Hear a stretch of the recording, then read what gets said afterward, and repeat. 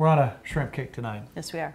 So here's another more local recipe that I find intriguing. So here's what we're going to do. We're going to take 4 pieces of bacon, fry them, and put them aside. Now, in our skillet here, over medium heat, we're going to melt our butter. 2 tablespoons of butter, 1 12-ounce bottle of Ale-8, a grated zest of 1 orange, and our garlic, 2 large cloves of garlic.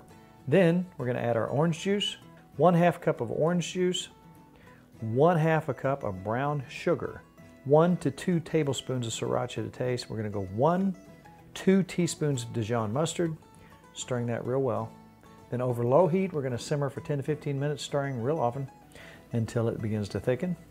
Then we'll increase the heat to medium, add the shrimp, 1/4 pound raw, wild-caught American shrimp, peeled and deveined. And these were just caught. Cook for about 3 minutes, turn them over as they cook. And we don't want to get these overdone, just a couple minutes.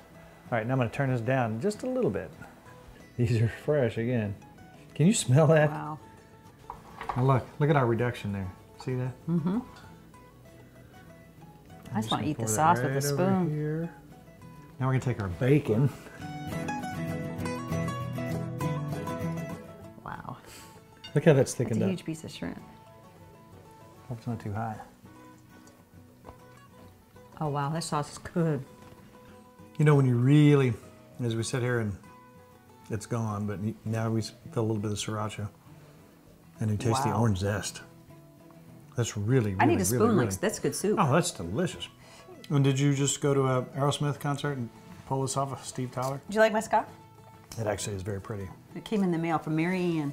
Isn't that beautiful? She makes these out of Berea. It's an oak leaf. She actually takes oak leaves off her farm and puts it on silk somehow. I don't know how she does it, but it's beautiful.